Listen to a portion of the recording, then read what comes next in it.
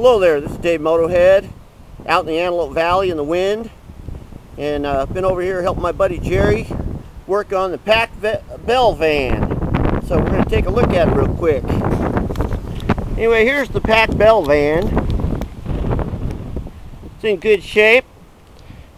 Look inside. It's got decent interior. It's got a nice seat.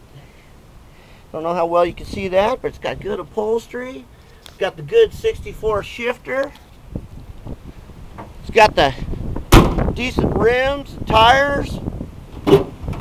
It's got no window cranks for the utility vehicle, and it's got looks like provision for the 8-door. And you see it's in real good shape. It's got rhino lining all on the inside. No rust that I can find. The van's in good shape. Might be coming up for sale soon, so you know, if anybody wants to buy it. And it's got the neat 64 door on there.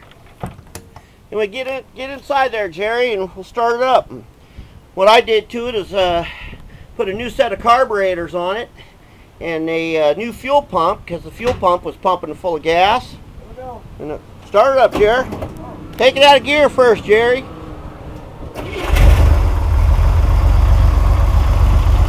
There we go. Think I got him all fixed up now.